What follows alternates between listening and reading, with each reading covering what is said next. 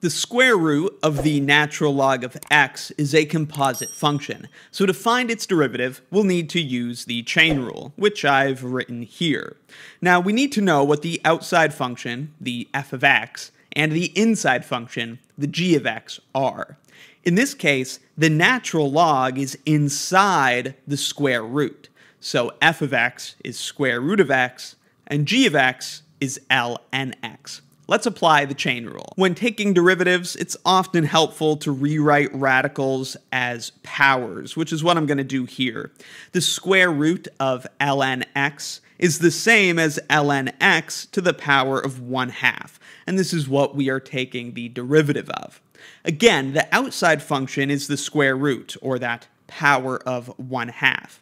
And we need to begin by taking the derivative, f prime of g of x, of that outside function and leave the inside function unchanged. To take the derivative of a thing to a power of 1/2, we're just applying the power rule.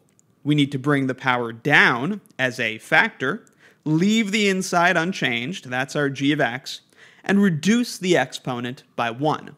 1/2 minus 1 is minus 1/2, and that is f prime of g of x. The last part of the chain rule then is just to multiply by g prime of x, the derivative of the inside function.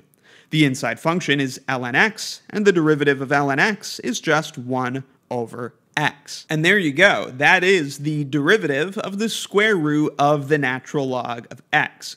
We could, of course, rewrite it some. In the denominator, we have 2 as well as the x, so we could just put 2x in the denominator. And ln x has a negative power, so it's also in the denominator. And since the power is 1/2, we could write that as a square root, so square root of ln x, and that's just another way to write the derivative. Let me know in the comments if you have any questions, and check out my Calculus 1 course and Calculus 1 exercises playlists in the description for more. Thanks for watching.